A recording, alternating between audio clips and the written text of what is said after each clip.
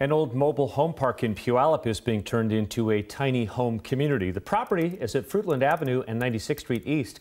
The News Tribune reports the developer intends to build 30 tiny homes, each one 313 square feet. The new homes are meant to address the skyrocketing home prices in the area. We're looking at different options. The prices in Pierce County, actually all over the South Puget Sound, are getting higher and higher, and people are looking for more economically sound options. The starting price for a tiny home is $60,000. Monthly dues are $800 and include water and septic. This summer, Washington state lawmakers passed a bill recognizing these types of homes as permanent residences.